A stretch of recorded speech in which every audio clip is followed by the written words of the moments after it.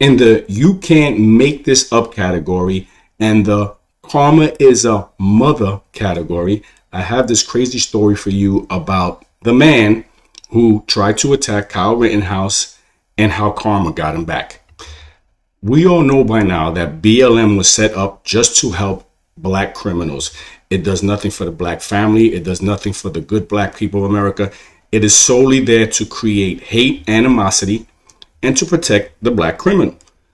Here we have a guy who was basically burning down Kenosha, Wisconsin, who then attacked Kyle Rittenhouse and effed around and found out.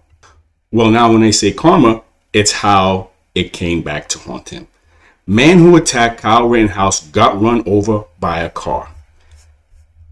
It's been nearly 2 years since Kyle Rittenhouse was acquitted of first-degree reckless homicide, first-degree reckless endangering safety, first-degree intentional homicide, and attempted first-degree intentional homicide.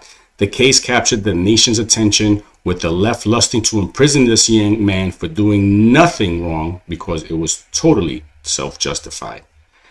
Anyway, when this incident occurred, part of the 2020 summer riots that became a topic of discussion for that year's presidential election, Rittenhouse killed Anthony Huber, Joseph Rosenbaum, who were no angels, and of course, Gage Grosneck, whom Rittenhouse shot in the arm as he pointed a gun at him, had half of his hand blown off, if you remember that video, who then testified against Kyle and eventually tried to change his name.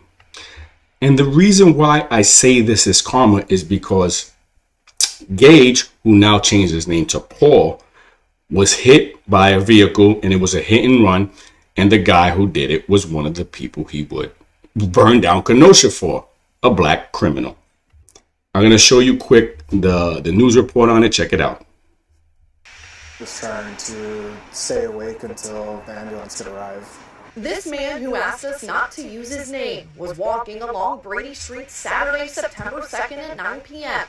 when he went to cross Warren Avenue. And I looked to my right and saw a car that had their blinker on. They were presumably waiting for me to go through the crosswalk. A nearby surveillance camera captured what happened next. A silver SUV swerved around that car, quickly turned left, and slammed right into him. If you look right here, he was left by this animal that ran him over.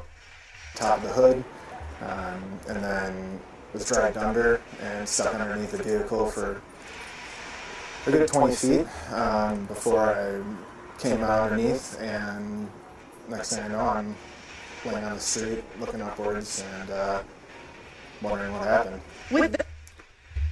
And there you have it. Paul, who would destroy parts of Wisconsin because he supported fentanyl Floyd, then goes on to do nothing, simply cross the street, and gets run over by some guy that he would have burned down Kenosha, Wisconsin for. Now, if that's not karma, I don't know what is. Anyway, thanks for watching, and I'll talk to you soon.